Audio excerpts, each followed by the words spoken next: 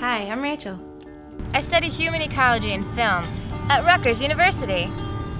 I think the best way to enjoy and respect nature is to consider yourself a part of it. After my first year of college, I hiked from New Jersey to Maine on the Appalachian Trail and completely submerged myself in the wilderness.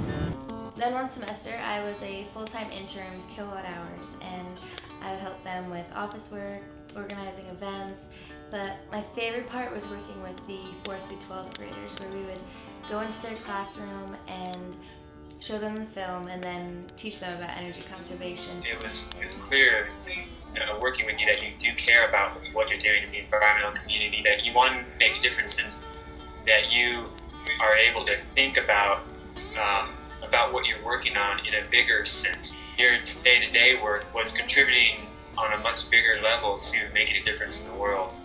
I am a teacher's assistant for this environmental podcasting class, and I really love it because I get to teach them editing skills, I troubleshoot with the students, and I also get the chance to critique their work, and it's so much fun. The description for this internship is exactly what I envisioned myself doing as a future career, and for the past 4 years I've been preparing myself for something just like this, so I feel that I am 100% ready to become the best intern on the planet.